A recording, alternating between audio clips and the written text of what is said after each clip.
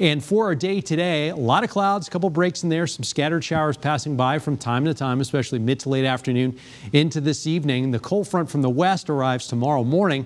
That gives us a good chance of rain tomorrow morning through about midday or so. And even our southeastern counties may hang on to some of those showers until about 2, 3 o'clock or so. But notice we start to clear behind that system. And then Sunday later in the afternoon and evening will clear out. And Monday is going to be a gorgeous day. High temperatures today, a big range, upper 50s and low 60s north and west. A lot of mid to upper 60s in the metro, a few 70s south and east.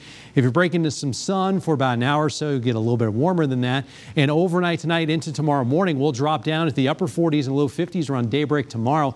That'll be the daylight high, and then temperatures will fall during the day. And as we go into Monday, high temperatures will only be in the 40s. That's after having lows in the 20s. So 67 for today, 47 tonight, 51 tomorrow with a good chance for in the morning, 26 tomorrow night, 48 on Monday.